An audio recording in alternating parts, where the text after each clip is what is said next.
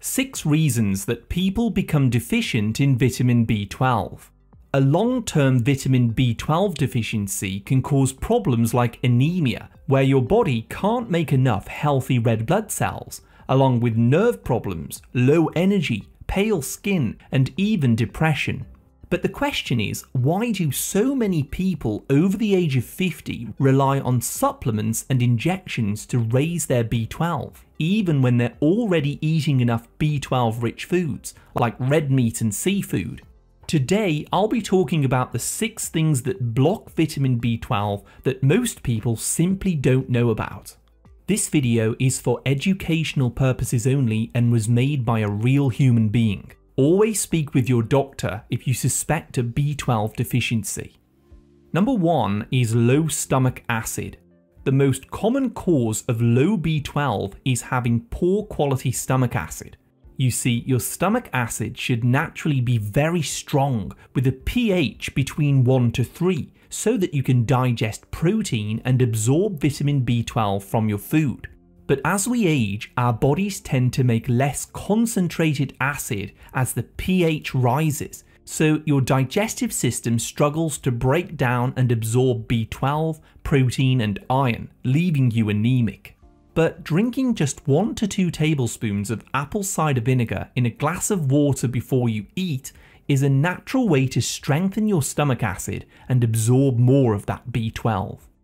The second cause is an overgrowth of a bacteria called H. pylori. H. pylori is a natural bacteria found inside the human stomach, and normally it doesn't pose any problem at all. But if your stomach acid is too low because of aging, stress, taking antacids or a high sugar diet, this bacteria can start to overgrow and burrow itself into your stomach lining, where it starts forming ulcers. By damaging the cells in the stomach wall, your stomach makes less of a protein called intrinsic factor, so you don't absorb as much B12 from your food. The very best natural remedies for H. pylori are broccoli sprouts, manuka honey, and zinc carnosine. If you're a person who has ulcers, you can learn more about this in my video called The 4 Foods to Heal Ulcers by Ryan Taylor. And now let's move on to something that's very interesting, a genetic mutation. Certain genes in your body help you absorb, transport, and activate vitamin B12. However, what you don't know is that 40 to 60% of people have a variation in their genes, like the MTHFR gene, which makes it harder for their bodies to activate B12 from food or supplements. Many countries are actually adding synthetic B12 called cyanocobalamin to the food supply. But if you have this common genetic mutation, this form of B12 just doesn't absorb very well at all. So a blood test may say that you have high B12 levels, but the B12 isn't active and it's not going into your cells. This is why so many people feel exhausted with pale skin and nerve problems. A very simple solution is to start using a natural B12 supplement called methylcobalamin. This form is already active, so your body and cells can begin using it right away. If you're finding this information helpful, please hit the like button, subscribe, and turn all notifications on so that I can keep you updated with the latest health and nutrition tips. The 4th thing that blocks B12 is metformin. Metformin is a common diabetes drug used to lower blood sugar. Over time, metformin can change the electrical charge in your ileum, making it harder for your intestine to absorb B12, B1, folate, and other important nutrients. The problem is, when you don't absorb enough active B12, your homocysteine levels can rise, and this is linked with heart disease later in life. So it is a good idea to get your homocysteine levels checked yearly if you're taking diabetes medications. Many diabetics choose to take between 1,000 and 5,000 micrograms of methylcobalamin per day to help protect their nerves from the high insulin.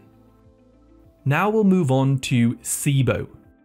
As I previously mentioned, you absorb B12 through the ileum, which is a part of your small intestine. But if you have an overgrowth of bad bacteria in that area where it shouldn't be, these germs can feed on and steal your B12 before you can absorb it. This is very common in people who've taken lots of antibiotics or have low stomach acid. A carnivore diet for a few months with some natural methylated B vitamin supplements usually helps to starve out the bad bacteria along with bile salts and apple cider vinegar. The sixth blocker of B12 is daily alcohol consumption. Another common reason that people have low B12 is drinking alcohol every day. You see, your liver actually stores large reserves of B12, enough for years in healthy people, but if you're drinking alcohol every day, this will slow the liver down, causing less B12 to be stored and released when your body needs it. Unfortunately, alcohol also irritates the stomach lining and it can reduce your stomach acid, even causing an increased risk of H. pylori that we talked about earlier. Despite the old rumours, alcohol has zero health benefits at all, so try to save it for those special occasions and don't make a habit of drinking it every day. And one final cause that I forgot about that I'd like to add is a plant-based diet. There's some misinformation in the vegan community that you can get B12 from plants, but B12 is actually made by bacteria found in animals, as plants have absolutely no need for it. This is why you can only get active B12 from animal foods like liver, eggs, red meat, fish, etc. There are some inactive forms of B12 found in seaweed like nori, spirulina and kelp, but unfortunately your body can't use them and they can actually block you from absorbing the real B12. Many vegans also turn to nutritional yeast to get their B12, but it's usually fortified with the synthetic form, which many people can't convert well. So if you are a person that's on a pure plant-based diet, make sure to include a good active methylcobalamin B12 supplement in your diet. So now that you've heard about what may be blocking you from absorbing or activating B12, let's look at some simple strategies to raise your levels naturally. 1. Cleanse your stomach. When you clear out the H. pylori, your stomach can make more intrinsic factor and acid for better B12 absorption. Consume raw manuka honey daily with a unique manuka factor of 15+ or a methyl glyoxal of 300+. These are natural antimicrobials. Broccoli sprouts and broccoli microgreens have also been shown to help neutralize this bacteria, along with raw cloves of garlic which contain allicin. You can also use cabbage juice and zinc L-carnosine to help repair damage to the stomach lining as well. 2. Strengthen your stomach acid. Now, once you've cleared up any ulcers and you've addressed any H. pylori overgrowth, you can begin strengthening your stomach acid back to its normal pH of 1 to 3. You can mix 2 tablespoons of apple cider vinegar into 2 cups of water before a meal. Or you can use betaine hydrochloride capsules, although these are a very small dose, so you will need to take a lot of them. Ginger, sauerkraut and bitter greens can also improve the quality of your stomach acid so that you can digest and absorb more B12 from your other foods. 3. Eat B12 rich foods.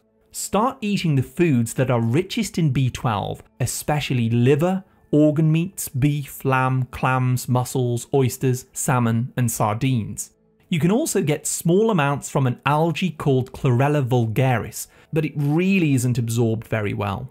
I would also suggest eating some avocados, broccoli, sunflower seeds, pistachios and other leafy greens to get more B6 and B9, which works with the B12 in your body to build red blood cells. 4. Supplements. Sublingual methylcobalamin supplements between 1 to 3,000 micrograms can be used to absorb B12 directly into the bloodstream. In rare cases like pernicious anemia or severe gut damage, quarterly injections of hydroxycobalamin may also be needed. Just make sure to stay away from cheap cyanocobalamin supplements, which are actually chemically made from cyanide. 5. Test the right markers. Don't rely on serum B12 blood tests because they don't measure the active B12 in your body. Instead, ask for a methylmalonic acid and a homocysteine test to see if the B12 is truly active in your cells. 6. Clean up your diet. Drink alcohol sparingly if you have problems with B12, only on special occasions. Try to stay away from refined sugar and processed foods, and make sure you're drinking between 2 to 2.5 litres of water every day. Remember, B12 is water soluble, so it needs lots of water to be delivered. 7. Restore your gut balance. If you have gut problems, consider using a carnivore diet for 1 to 3 months to help correct the problem, and perhaps even some purified ox bile supplements which can help to clear up SIBO.